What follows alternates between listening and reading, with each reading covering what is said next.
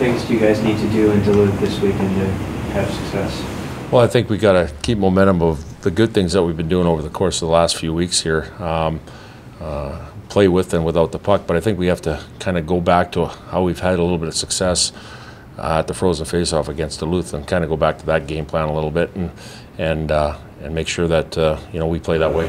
What did you like about that game in March? I liked our pace. I liked the pace of our play. I think all the players contributing. There were no passengers that game. It was a physical brand of a weekend where two teams needed to win a game to get in the tournament, and obviously they did, because there was a result on the other end of the nation that went that way. But two teams that needed that win, and there had to be urgency and desperation in that game. How important was this last weekend for your team? Very important. Obviously coming out on a Friday night win, taking the first step of taking care of business on a Friday night. But Saturday night the game didn't really go our way, and a lot had to do with us putting a couple of pucks in our own net. But that didn't faze us. And I go back to the Western weekend on the Saturday night. We didn't play as a team to play catch up or chase the game, and I thought we chased the game the right way as a team, and found a way to win.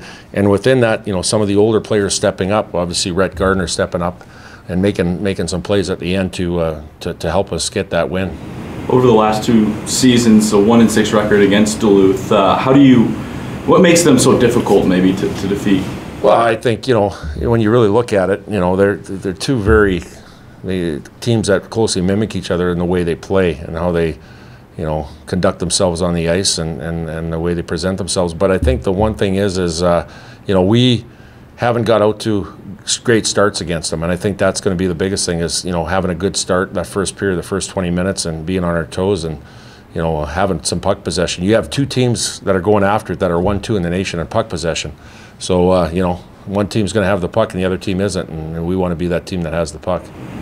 Special teams were really working this last weekend. What was working with that group, and how much of a boost can that be for you? Well, if you're talking power play, simplification of the power play. When you talk about simplifying the power play, it's doing the things that are very basic, and the basic things are playing fast, moving the puck quick, not holding the puck, surveying and looking for a play. It's quick puck movement. It's having a shot first mentality instead of just holding it and making 6 or 7 passes. It's going to the net, a shot retrieve mentality. And I think the biggest thing is just 5 guys being on the same page. And again, it all starts with simplification and playing fast.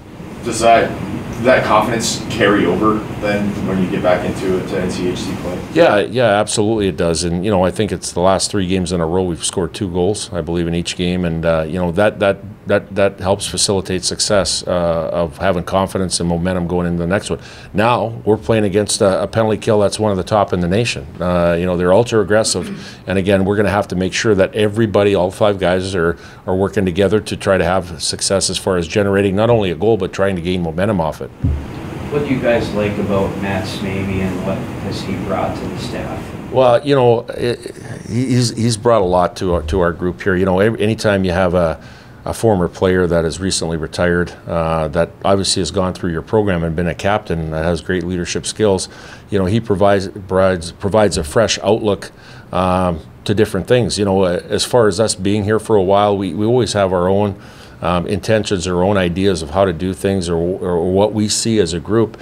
Now you see a fresh set of eyes looking at it with a different perspective that's just recently retired in the game. And the other part of it is he bridges the gap. And I don't want to say I'm really old, because I am, but he bridges the gap from our young players to our coaching staff, which all of us are a little bit older, that he kind of bridges that communication gap, or that generation gap with our players, and I think that's a big deal.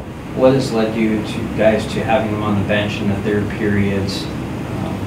I firmly believe it's a case in point of letting him watch the game develop up top, but then also bringing him and giving some bench management side of it. And again, when I say bench management, he's very limited in what he can do. He's basically a set of eyes that can talk to me on the bench and provide some input or his analysis of what's going live on the ice. So I think it's a little bit of helping me as a coach, but also giving him more experience as a coach and seeing the game from the ice standpoint versus the press box. And the freshmen have really stepped up this month. They've tallied 15 points. Just what kind of impact has that group had? Yeah, they've done a good job of providing the depth that we need in our group to have success. You know, whenever we bring freshmen in, and there's a lot of true freshmen in this group, you know, the balance becomes, okay, how long does it take them to get acclimated to the play of college hockey, yet the NCHC, and when is that going to take place? And sometimes it's longer for others. And this group here, they've dug in. When you look at guys like Mark Senden and Jacob Bernard Dock or Jonathan Connick, Jasper Weatherby, those type of players, they've played some heavy minutes and they've contributed. And again, it's nice to see that. And that always doesn't happen. But I think it goes back to how they've invested in themselves, not only in the weight room and on the ice and practice, but the mental side of the game and preparing themselves on structure. Is Gavin Haynes still trying to get back to 100%?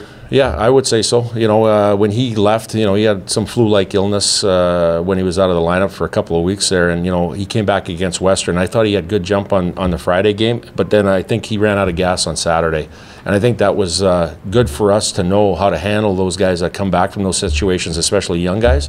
And I thought, you know, this past weekend against Anchorage, he was better, and you know, he's looking even better in practice. So you know, his legs are coming, and his conditioning is coming back here. But again, he wears his heart on the sleeves, and he's a warrior when it comes to playing the game. Do you have any updates, injuries?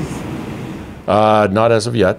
And you know what? Nick Jones will be unavailable this weekend to play. That's all I can say. He'll be unavailable.